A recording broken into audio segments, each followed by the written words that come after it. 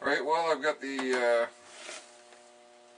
camera angle set up this way.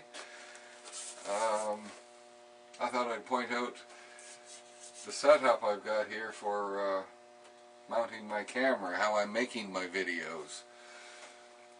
I have this box I made. I have a T-track mounted on the ceiling. Hopefully you can see, well, you're not going to be able to see it from there, but it's just a T-track embedded into a piece of board and attached to the ceiling. I have a fairly low ceiling. It would actually be better probably if it was a little higher.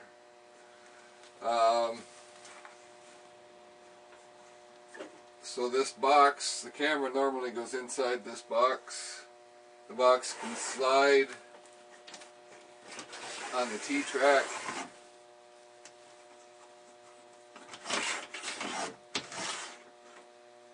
Down to about there. If I'm trying to shoot from the headstock side, the box swivels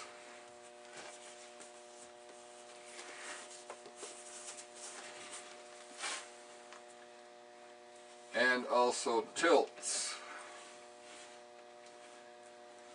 I've got glass on the front.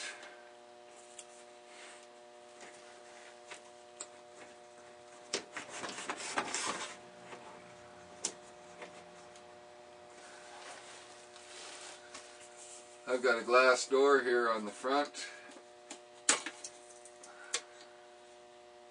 and a block inside with a threaded stud sticking up to engage the tripod mount on the camera. The enclosure keeps the dust and shavings out of the camera.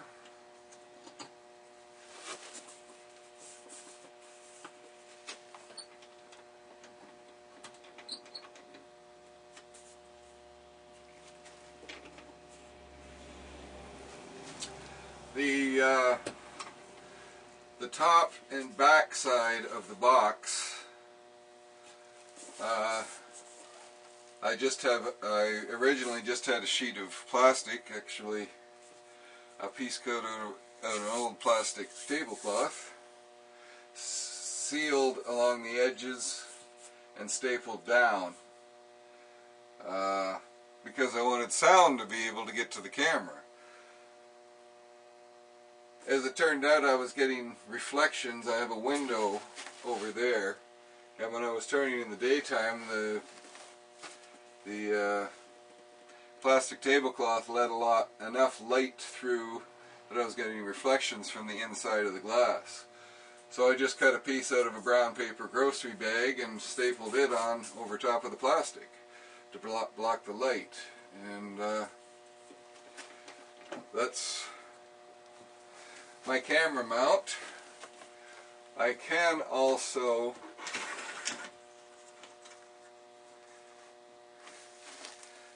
my first attempt at this was actually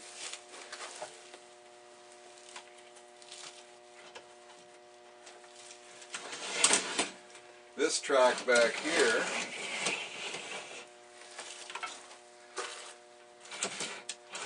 Where this box, or this assembly here, was mounted below here. That was far too low, and when I was turning, I was blocking the camera way too much. It's better being that high, and it wouldn't hurt it to be another few inches higher, really.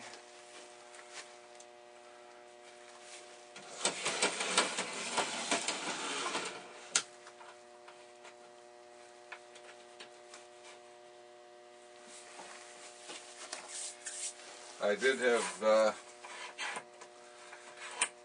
I have a slot in this so that I could move the box in and out, as well as swiveling and tilting it, but it's just too low from that particular point. I left it there in case for some reason sometime it does seem like a good idea to take a shot from that angle.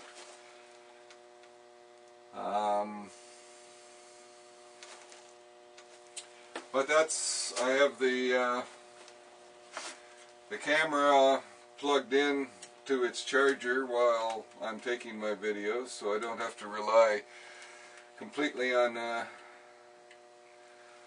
the battery.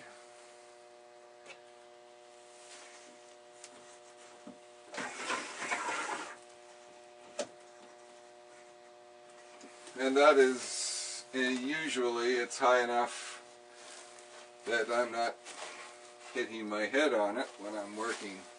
So it seems to be working out fairly well.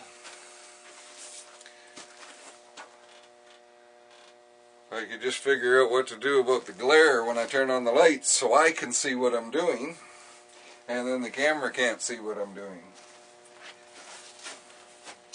Anyway, that's my studio.